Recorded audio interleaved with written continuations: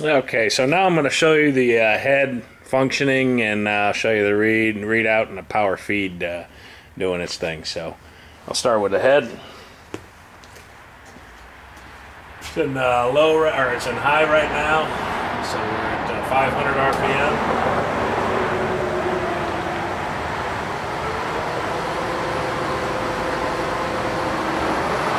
1600.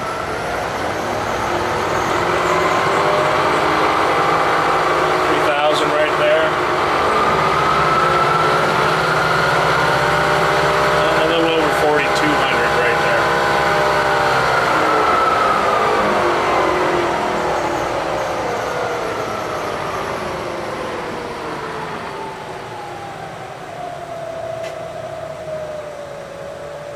Show you the power feed working.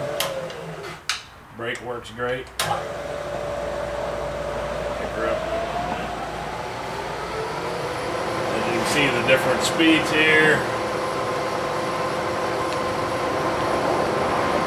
Highest speed.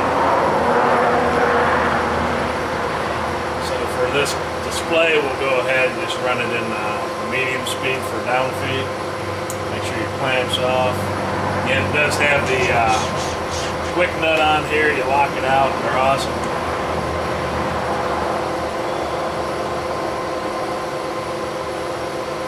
The quill is gorgeous on here, as you'll see as it comes down. There's not a scratch on the quill.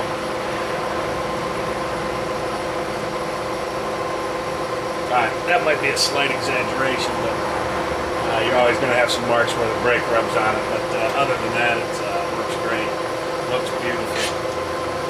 I'll run that up there so you don't have to wait a half an hour for this video to complete. And as you can see, she powers off, down feed, she's ready to go. So I'm going to have to put her in low.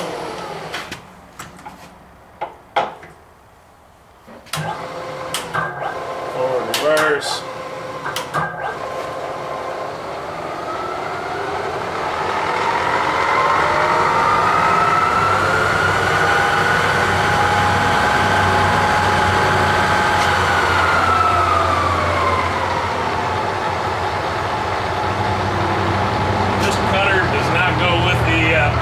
This cutter is something that I use in all of my videos.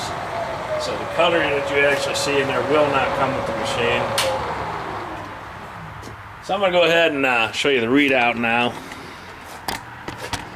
I'm going to pull the cover off so you can see it without a glare, or without as much of a glare.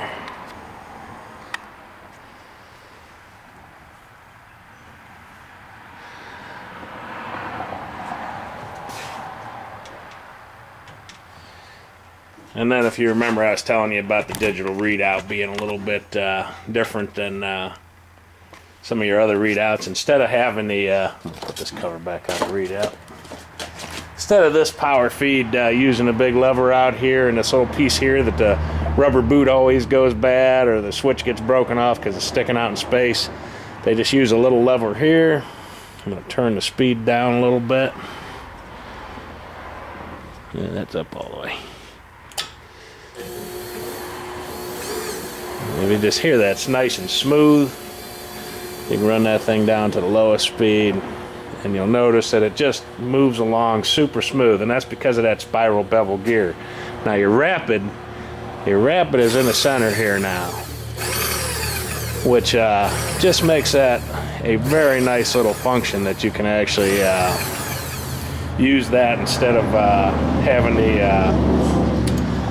the button up here. Again, this always gets broke off up here. So just a super innovation here is they use a spiral bevel gear inside of here, and the rapid button is now centered in here, and it's protected by the actual switch.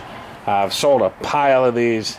They're very good units. They hold up well, and again, they're licensed by the servo name. So at this point, I'm going to go ahead and stop the video, and I'm gonna set her up to actually mill a piece of steel. I'll put a piece of steel in a vise, and we'll actually set her up and do a cut.